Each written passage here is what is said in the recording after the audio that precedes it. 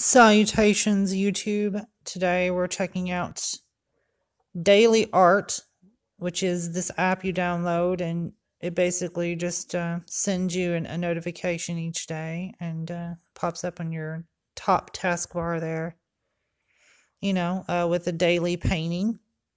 And you can, you're basically learning about the artist and the painting in particular. Of the day, I think everyone gets the same masterpiece. Today is Blue Crust by Wassily Kandinsky.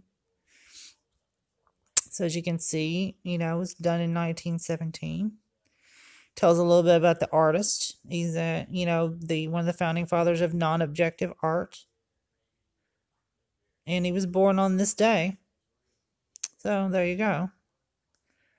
And it tells a little bit about his history. You can read more about it. Lots of interesting Russian artists and composers, of course. As any of you that's studied classical music or the classical arts probably already, you're already aware of this. I'm actually a big fan of Shostakovich, but I think anyone who's studied classical composition probably has at least one favorite Russian composer. And so yesterday we had this by Rossetti. Mnemosyne, I guess I'm pronouncing that, I'm thinking mnemonic. Tells a little bit about Rossetti. And of course, a painting devoted to the goddess of memory and the mother of the muses. It's a very interesting little app.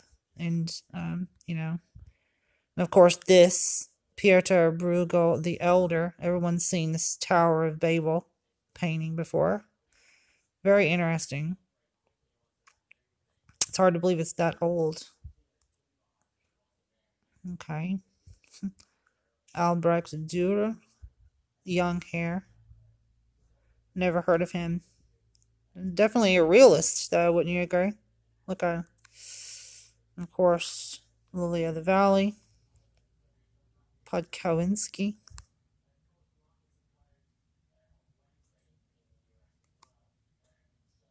The musicians. Look at them. Hippies. Caravaggio. Yep. Definitely early hippies. And of course, it's a nice self-portrait. A lot of these are quite nice.